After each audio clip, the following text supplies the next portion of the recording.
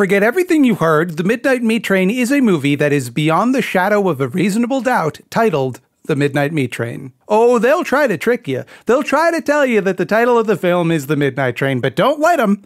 This is The Midnight Meat Train. It's a train that comes at midnight. It's full of meat. Sounds normal enough so far, right? Well, this meat, the meat in question, it's human meat. So it's actually a weird thing for a train to be full of at any time of day, let alone midnight, the scariest time.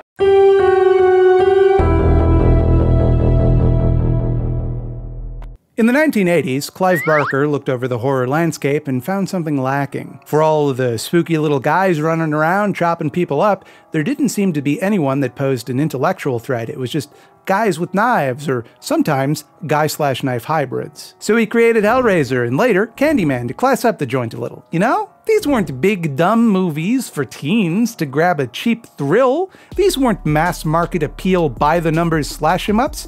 These were mature films with themes and ideas and everything.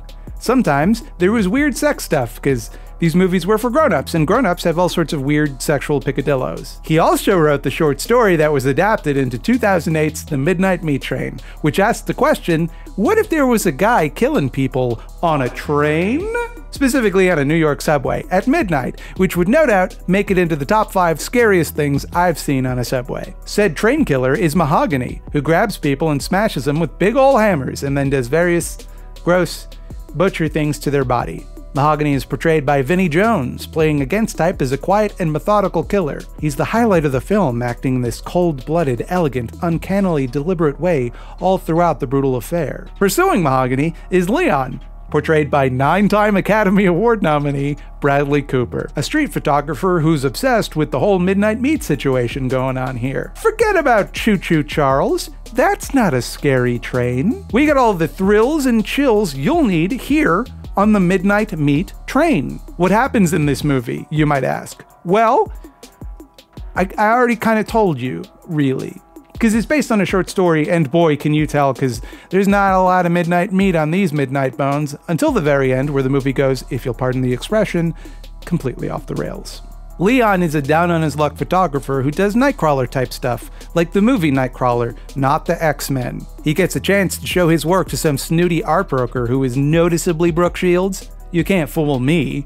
She tells him his photos are not good enough, but she recognizes his talent and tells him to come back when he's really nailed it. Leon's a passionate guy, and the thing he wants to do is really capture New York, because nobody's done that yet. A thing he actually says in the movie. Nobody's ever really taken photos of New York, not the way he would do it. What interests you? The city. Why? Because no one's ever captured it. Not the way it really is. That night, he takes a photo of a model getting harassed by some local street toughs, who Mahogany later makes into midnight meat. The model, not the toughs. Then he makes more and more meat, sometimes from an MMA guy, sometimes even from a Ted Raimi. Leon starts to get obsessed with Mahogany and follow him around, and he starts to imagine what it would be like if he was a train murderer. And then he discovers that Mahogany is a train murderer, which is convenient. This is kind of like that thing, how in movies when someone meets a serial killer, it makes them slowly turn into a serial killer too for some reason, as though being a serial killer is contagious? Personally, maybe this is just me, I think I could be around any kind of serial killer, wouldn't move the needle for me. Like, I wouldn't be tempted to do any murders, I don't think. Depending on the circumstances, maybe I would murder the serial killer in self-defense. It's a weirdly common trope. I don't relate to it at all. I don't feel like proximity to serial killers makes people into serial killers. I am reasonably confident that nothing on earth could make me into a serial killer. I don't know. Prove me wrong. What would it take to become a serial killer? Sound off in the comments below, but keep in mind, those comments may be used against you in criminal proceedings someday. Leon gets grabbed up on the MMT and brought to a slaughterhouse where he has a dream of a bunch of wet puppets caressing him with their ooey-gooey dripping appendages. I mean, we've all had that dream, come on.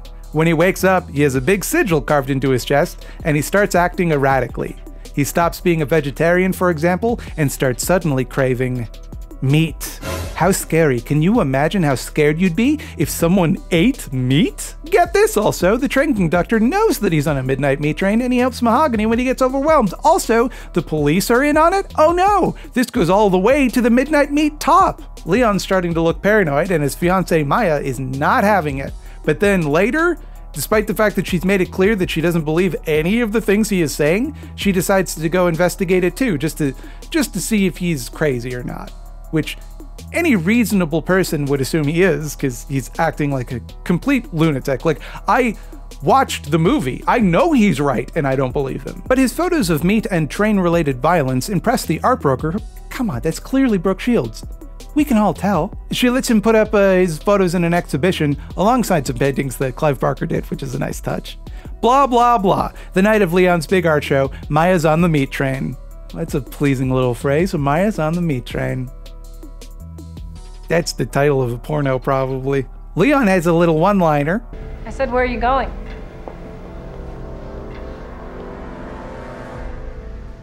I got a train to catch. And he puts on a butcher's apron and grabs some knives for a showdown with Mahogany. They have a good old-fashioned butcher fight, obviously. It's extremely gross, and I love it. At this point, you probably think you've guessed the twist ending. You probably think, I see what's happening here. I've figured it out. You can't fool me, Midnight Meat Train. Leon's gonna become the butcher. And you're right, of course, but that is not the twist. Trust me when I say, you would not figure out the twist ending of this movie, no matter how hard you tried. This movie has one of the most bonkers, out-of-nowhere endings that I've ever seen, and I've seen some shit. Spoilers from here on out, because I'm about to tell you the Midnight Meat twist of the Midnight Meat Train, if you care about that sort of thing at all. Though quite frankly, I think you could go into this movie knowing the twist, and I don't think it would hurt your enjoyment all that much, because the thing that's fun about the movie is all the gross train murders, not the story.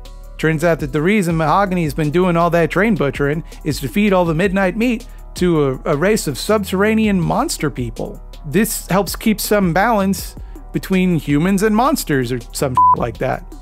The monsters, who have existed since before humanity, give their inner circle super strength and immortality, I think.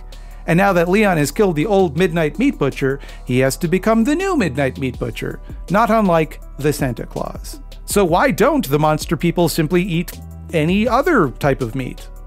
Like the enormous abundance of meat which exists on the planet Earth. Unclear. This genuinely comes out of nowhere, and it rules. There had been no supernatural elements prior to this. There had been no real indication of anything like this happening. Nothing in the movie contradicts it, sure, like nothing in the movie makes it not make sense. You know, above and beyond like the amount that it makes no sense just because it's very silly. But it still feels like, well, that shouldn't be the ending. That's not it, right? That can't be how this one ends. But it does, and it's incredible. I cannot tell you the level of hooting and hollering I did when I first watched this movie. This is a big swing, and it mostly misses. But you have to admire the creativity and confidence. Say what you will, you did not see that one coming.